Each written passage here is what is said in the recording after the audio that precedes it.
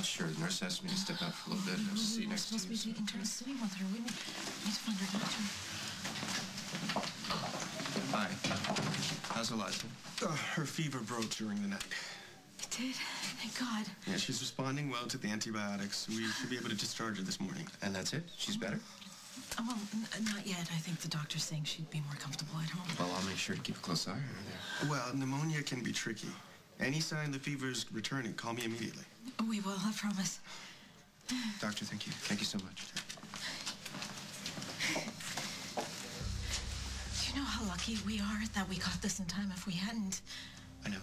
And don't worry. I'll hire a nurse to watch her full time. Well, what? What? Well, you're the doctor. She needs to be monitored. She already has a nurse.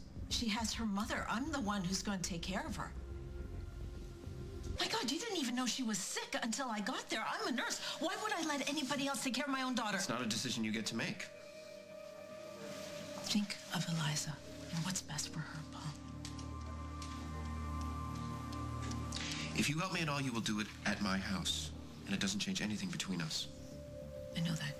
You made it quite clear that you don't want anything to do with me. You can help me bring her home. That's as far as it goes. To start. My little angel. You know, you gave us quite a scare there. You're gonna be okay.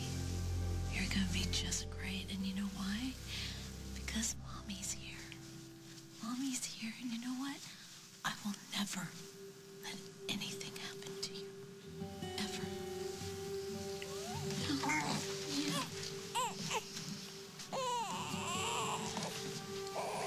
Hey, look. Daddy's here. Is she something? Yeah. You know, it's funny. I thought it would be weird sitting here on this couch, holding her. Isn't it a little weird? No, it feels very natural. But the most important thing is that we were able to pull it together for her when she most needed us.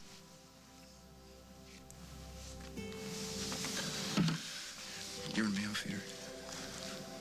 You sure? Yeah, you said you were tired. I got it.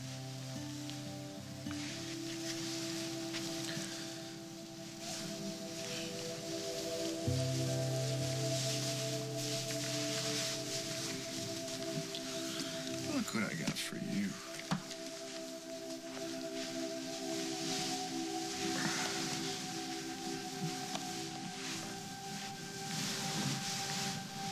She fell asleep the minute I put her down.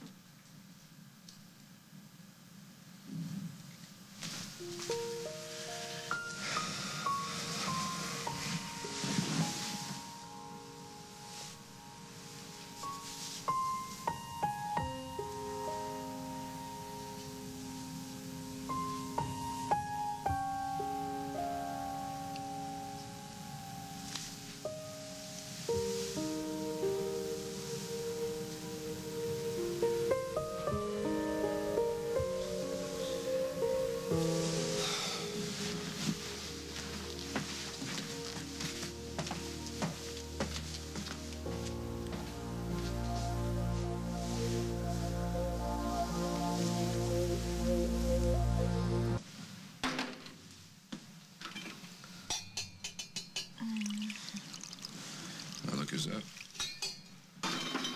Wow. How long have I been asleep? A couple hours.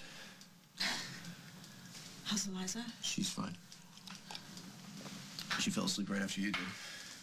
It's like she somehow felt that you were here. Why do you say that? Huh? It's not like you've been around a lot lately, is it? Well, then maybe I should get going while she's still asleep, and that way, you know, if she wakes up, she won't be so confused. Right.